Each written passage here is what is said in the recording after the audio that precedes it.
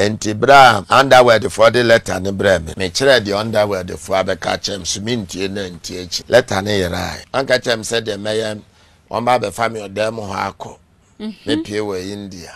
o se na me ke India no one ni ma adwene on me measure ti me pie India me din na say wo akwesese me pie afempia the whole world obi abetwe because my yam me biribia wi anya yie na miama benya miame afediem biem asɛm a ka wɔ video no mu no me de sɛ me dwen ho a me nti ase because onipa usi nyame afrɛ wo no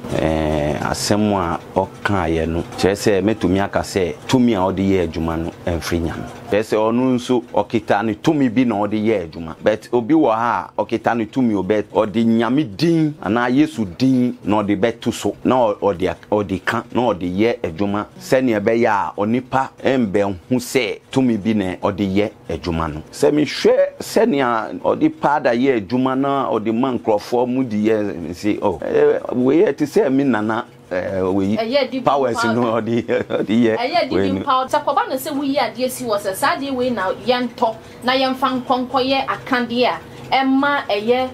how wamanie any idea and no Holy Spirit direction. Wow, Holy Spirit direction no eba once. Not just said directions no emba in one form. Dabi emba one way. Emba one way. By so be yen one way I just say bibi no yen. According to Bible no Bible say by their fruit ye shall know them. Above no yen worship above. And say ube worship ube sum bofo dabi. Yen sum bofo yes man or bofo a messenger. Pass and pebi hatia Oheneba Media open news papa Oheneba Media and somewhere crosswalk Oheneba Media asem papa wo Oheneba Media asem kase bi asie Oheneba Media asem pa wo mu Oheneba Media asem pa wo mu obi ametie yen Oheneba Agyeini Makuni the CEO of Oheneba Media Minu yanom Ghana for ehunu bi penti sa wo discuss beko akomo abusuafo ana wo de beko akoto account mu Ghana emfansi obia so sese de tap send ya na obia eyusu na wo de send discuss so a enye de ne kra eno anse wafa wo mobile phone no akọ Play Store ana App Store no wa download tap app na go mobile phone so kayo sa wo de send discuss no a edru bia obubusa so o promo code ya de eno ane sa wo de Oheneba keka show obema £5 ana €5 aka osika Mo America ne Canada ne de wubenya $10 Oheneba kekeni ade ma manage ho kra ne se obo osika ho ban ma untua interest bia o send so a sibaka kra bi na akoto mobile wallet so ana o bank account e wo Ghana entimi nuanom Ghana fo am wo Europe UK Canada ene America tap send ya no bia fan send diska isan se Oheneba Agyeini Makon me ne mabusua ya gia tum dada tap send papa no me wakwa edeba Oheneba Media so edi am just for any Exp0sed and all the social media platform no follow ya in like and subscribe for me and penny for see a tree and see nya dia ye jai Exp0sed de biara da na minuanom and some no eboba na was say ye pin penny for na ye di ni tree mu e kakra san say e mabunu no ye nyina yesua eye ade na edi atrentre kase pa ene ye papa Stephen Adom chedua kwan ya ofa so eye na sorry ene nema ekoso nipa bi mu hu no se wasa ban no tax no ne want ase a wonyi di se bibi ewo wiase ene yi odi revelations bi aba mountain so no tremu a ekwan ya nyame fa so efra no ne bia wokonya ne nyame edi free ye eye ini asanso ene okobo mpaye ewo pepo so a obadu fie na lete nwanwaso abepie mu ewo ne fie ene dodo na ene wokan ye ene yi ya baba bedi hu eye enkomo eno nti bomodi ase wunyi wa fidie no emfa emfiri eha no se kame ho na me ma eye me guest akwaba Daddy mo akwaba meji uso bibi aboko nyame adom bibi aboko wonso e nyame adom mehoye amen okay masa se ubebo utin e dia kire eye mahwefo ni metifo yo first of all me dia sidama nyankopon okay se odi yenkwa acheye na enenso atoye na me mam akwaba yo metia etiefo nyina na midin ni adotai kasa the first opetekwe manche or chief of opetekwe wow not say na de nana we dey yesre no abedi nkomo kakra ai ni adote kasa eye opete ko imanche enene mache no e wo ha no sei no na misra bisa eye video yi a efa ya papa Adom che bia ho no wonya bia hwe na wo hwe ye no esan na wo hu no efa ye okay manya bia hwe okay na asemu a oka wo video no mu no media se me dwin ho a menti ase because onipa usi nyame afre wo no asemu a oka ye no chese metumi aka se tumi a odi ye adwuma no emfri nyame okay minni ho mo bet o kasemu na edi be ho bebi a wo gina okay ana bebi a wo free enti ne kasemu because some video a or see okwo people bi so na okwo bompai yeah na oti ni bi na ni a oti ye no o kan se onu de nyamini na oti ye okay oba fie no afi de nsa kese bi tuntum ya nsa no be mian ana enye sa o se nsa no be mian enti echere nso obehu letter okay na letter no ewo mu se ye ninu be ko India na ye ninu koy na ye nyina ye nim se India no okay free titi Indian for tumi omu kita wo time a ye nyini ye hwe Indian films senia omuye omuniama chese obia nim se edro ewo India pa tumi wo ho pa enti so obisi ko India no di ni tumi ana ni way ba ni nyame ba chese eni ye tumi bi na odi ye adwuma no oh okay okay yes. Obi baka se eye nyame na yesom no egumu ahodo na mi bisa se nyame no eye ba ko ana se ye wa ahodo a obi atimi nya ne de se eye nyame nipa na se wo sofo a wode ye ne so oh se ye hwe bible mu a nyame ye wa nyankopon oye ba ko onye mienu onye miese onye nine ye ebimu believe say ye were God the Father, God the Son, God the Holy. But enu kwa chi no ye kan say ye ba ko okay che say nyame ye wa wow enti senia o kanu che say onu nso okita ni tumi bi na odi ye adwuma but obi wo ha okita ni tumi obet odi nyame din ana Yesu din na odi betu so okay na odi kan na odi ye adwuma senia be ya onipa embe hu se tumi bi na odi ye adwuma no okay yeah na ni enti ame kasa ha no ya mi mami papa just say mi grandfather oye dinsini okay oye dinsini pa enti time mi nyini ye be do baby no say omu di adai okay se sa na mo kan abusumfo omu ba so omu ye we no a omu use pada okay okay wow. Nyankuma de na wo mo yes okay so omu sa na omu ye we ya se omu no bo omu so a mutumi use pada na omu dia fa omu na comfort no na pada no na omu de obi agwam omu nsa na omu aye wow mi hu ye mi grandfather mi mami papa oye obusumfo pa what I say enti mi hu sa ne amanyina enti se mi hwe se ne odi pada ye adwuma na odi man krofo mu di ye say oh we yet say mi nana we powers no the dipping powder na we yesi ho na omo gidi se nsentwani ebi hugu omo niam so ebi hugu omo dem obi kura ni kun ada ni wa hudi egu ne so ogidi se ni kun ho oden wo fom a ebetimi akanya no ama na yeyi no sa ne ama na ma etwenwadwen na ma mimi sa wo nyamesom na yesom no no na ne kwan a ye fa so som no sa ne ma ya ye bubudin asofo ni bi yusu ni ade no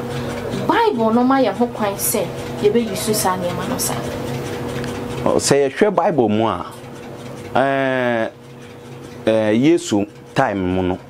Yesu din na omubo no omudi ye awamade omu chinkom omu ye fasting no omubo mpai so be yare a no omudi omunsa ato no so na omu abompai na onepa no anya ayaresa ba kun so ye wonia ye can say Holy Spirit direction betumi abompai na nkonkon be ma direction say oh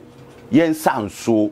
na yen bompai engo so na yen femma onipa we maybe no num ana yen fan pitin so obenya onu de eba once that is the Holy Spirit direction enye bibia de bia continuous enu de enye da Holy Spirit direction enu de eye bibi na onipa no eyen Sakoba no se we ade si was sa de we na yento na yemfa nkonkoye akande a emma eye o how wa mane ani ade a eno no nye Holy Spirit direction dabi wow Holy Spirit direction no back once na se ebesa ababion a different direction wow ebeba no different direction so oyenso a na onipa no ni huntono asa na che say directions no emba in one form dabi emba one way emba one way but so be ye no one way a che say bibi no ye no yes ene o ye bibi what you say because ye hwe Bible no mu a ye hu say Paul Apostle Paul or shra handkerchief so ye de kotu ayarefo so no omanya ayaresa oh yeah no once and yet that is Holy Spirit direction on ya and the year wow and they say oh yeah bibi I just say oh yeah bibi sa just say who power be now the year sad man power who the power gum man crofo yes so all the directions ne basa na o ka say bia hanky ni one more mpa yimusu fankoto yarefo nipa no o ton ma ne yeyi and say obeton because share Bible no ma anwanwade a Apostle Paul Apostle Peter omu yeye no omu nji obia ska omu nto bibia enti say obi o si nyame afre no o ye nyame adwuma no to ade a just say business no ye no if na wo Bible mu Yesu to bibi ma obi tabi enti say Yesu dimu na unama yes enti hunu sa sankrofo na wo ye niam sa na e wo se ye pekwan bi so na mra no ne omudi ana se ye nja wo mo no mo nye se ne tro ne kan ho asem na obi a ye nya wo ebi mu nwura ebi wenam ebi ni ade ye mani momu nyi twabre ni so a obeyi ni de afiri mu no sa twabre ni so a obeyi ni de afiri mu no me de sound correct wo me masum because unim bibi Ghana ye won sorry na ye problems is ya yes sorry and na because sorry bi wo ha one man churches ska no mu fo amboa onyanfo omu de ye omu ye wow omu de ye omu ye that is our problem wow ye business no mu ye no wow enti say government no say on for mu fa kwan bi so me dey sa na me se ne be ya omudi yie beto yie asori no se ahyede bi wo se on ya na Ghana man so onya amfaso wo asori hu a be boa nkrofo se wo squad asori mu anhu ya fo bebre go asori dem a omu bre na asori no wo ska aden ska no ye mfa nko heaven onyame on jiska wo heaven ho ska no ye de beye onipa ho adwuma okay wow enti me de say senior wo kan government no embrem government embrem na on ye hihye concerning asori nyina because sa one man churches bebre wo a omuako wayward cry. Yeah, but how do we identify say this person there or a true man of God? Oh, according to Bible, no, Bible say by their fruits ye shall know them. Wow, enti ebi na ye kanu obis to so bolo or see yesu moja. Dabi fruit ni bi ni. Say so see ye dudu, enye so bolo ye dudu. Oh, say dudu any on to okwan ho. Any so sadiche uko baby crofo ko private no. E to wo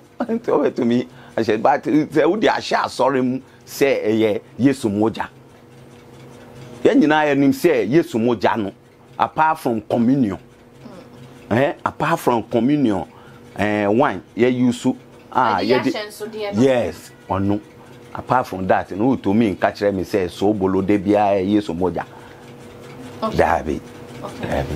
Mami misa this very vital question. We are ohini nana misre bisaka kwa say ekoba no say in o community a wo no apart from government no no say ahemfo no so betimi aboa ama sanity no aba Christianity no because community no na ensorentete no ekoso obi kura beto land no ewo monchen na ode ye asori ni ade mo betimi monitor eniema ekoso wo ho se ne be ya enipa ewo community no no yembuo mo emfa so adu time bia say ya ahemfofo no yemfa yan hunhyem enye government nkwa because obi wo ho a asase no obetoye no on to say ode be asori but echi no be hu say ode ye asori wow na asori no be hu say niama bi koso wa asori mu a enfata ente say ya ahemfofo nso yemfa ye ni enhwem ana yenhwe na yie endayi wa sorry enti say endru mebi na yemma asori nyina letter okay sene be ya ahemfofo nso yenso ye de titinu say wo hwe bible mu a ahemfofo play role wo onyame adwuma mu pa but because of nonsense there ayeti say scape okay scapenti say uko kan bibia se asori aba no say unhu bibi anokware bi na uko kan pe say wo obeyi ana wo yes say wo yes say wo de wo nye nipa wo yo nipa boni party enye sa say enyina because asori no ye nipa hu adwuma ahemfofo nso ye onipa hu adwuma enti say obi asori bi ye bibia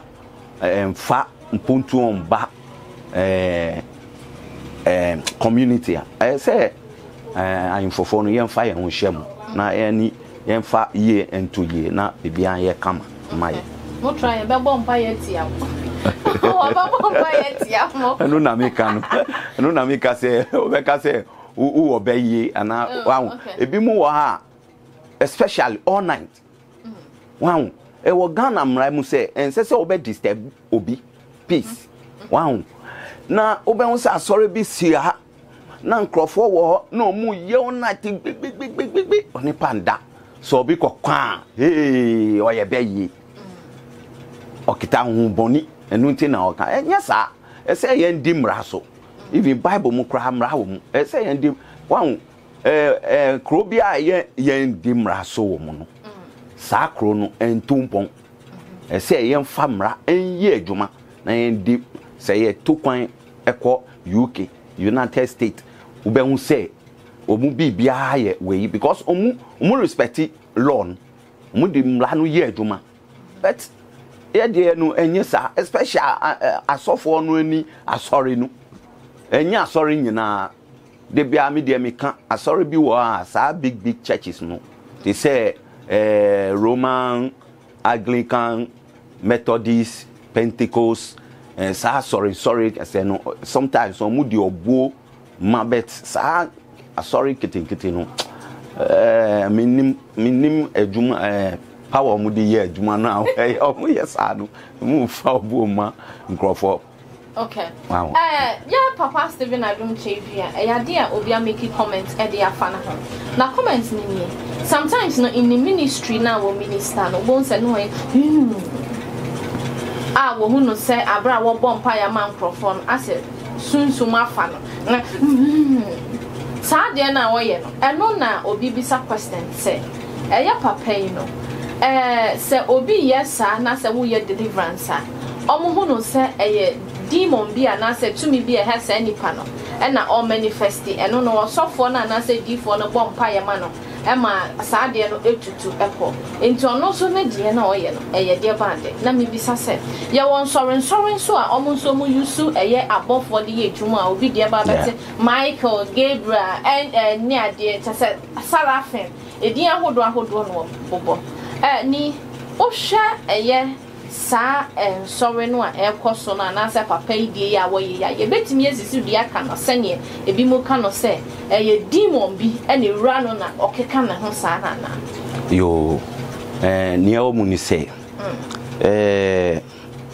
obia nim hu a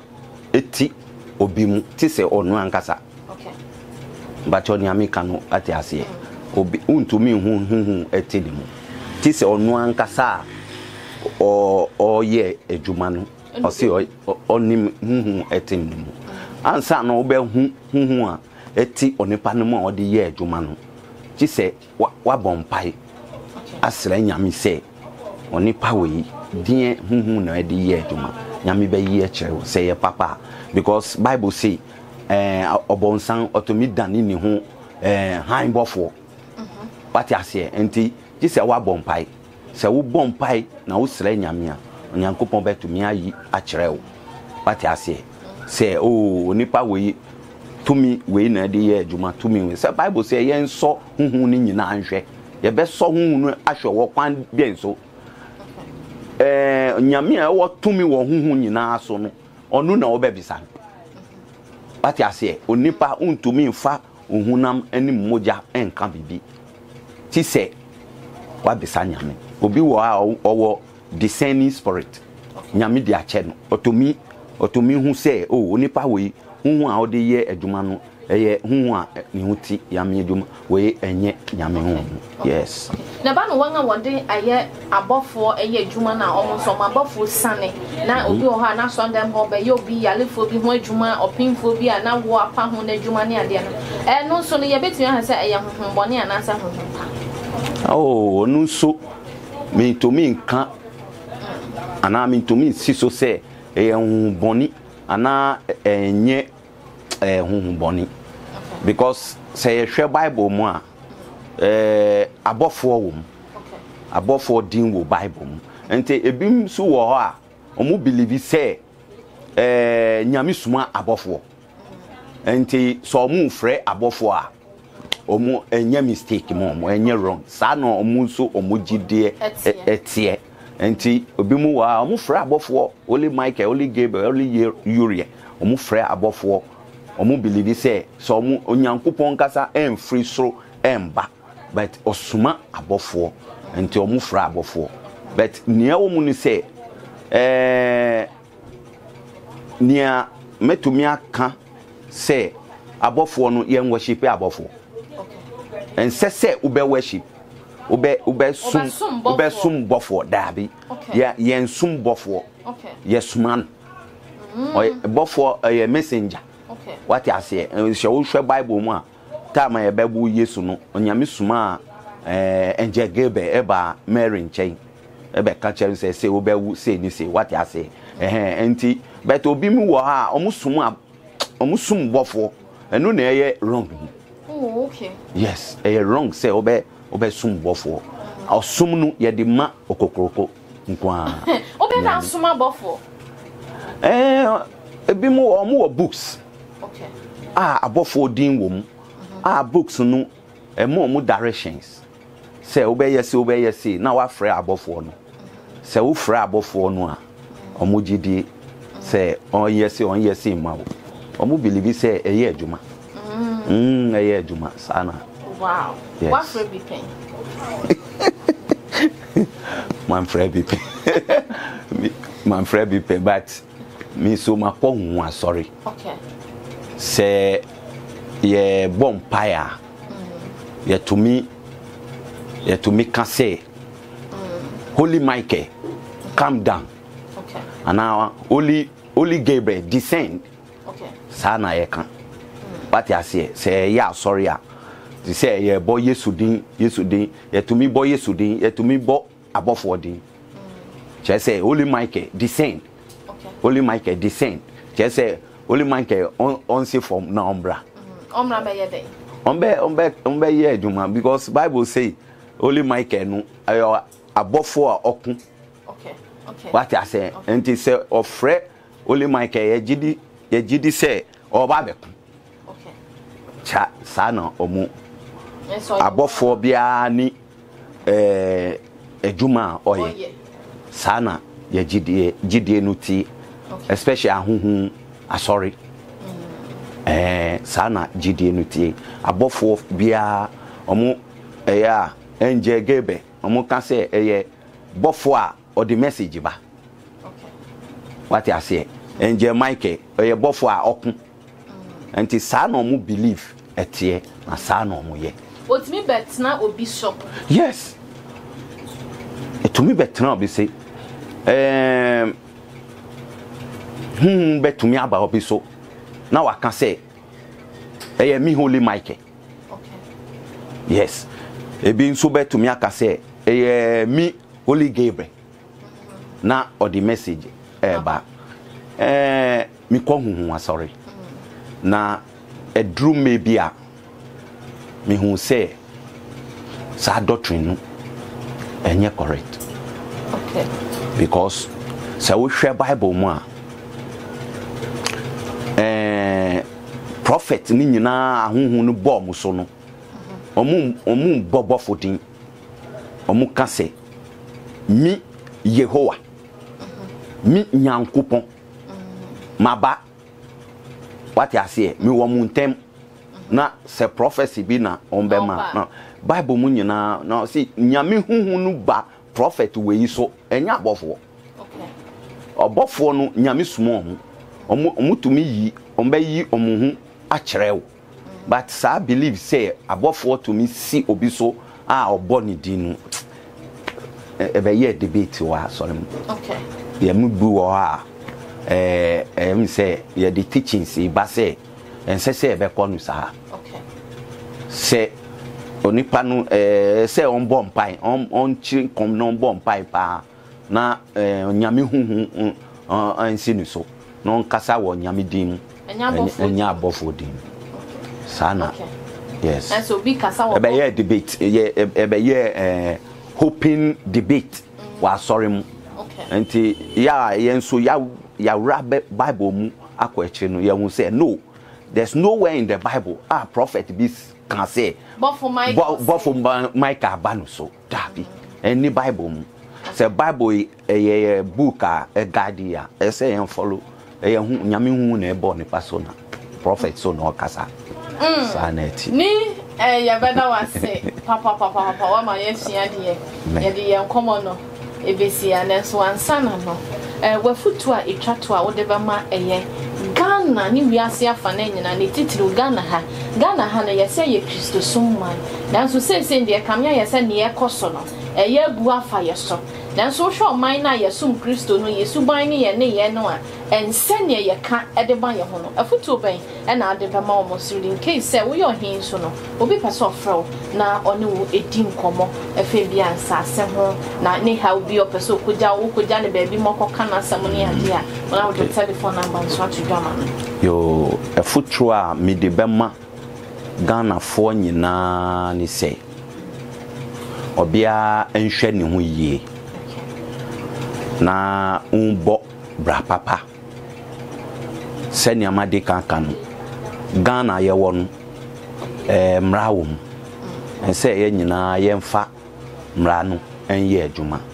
se de mra no ye adwuma ye nyina ye ho betoye na yemboaboa yem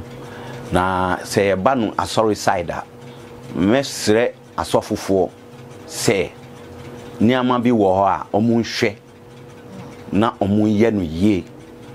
because se usi uye nyame adwuma na nyame din na wo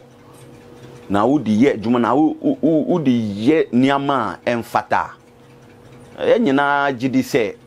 dachi atembo wo yes enti so omunhwe yi because ya hu asofofo a omu starting no ye but omu hand no enye papa nia onyame afre no pa se onyame afre no emba no sa onyame to me frɛ na obegu unima ase at the end chese enye nyame to me na ode ye adwuma no enti omu hwɛ yi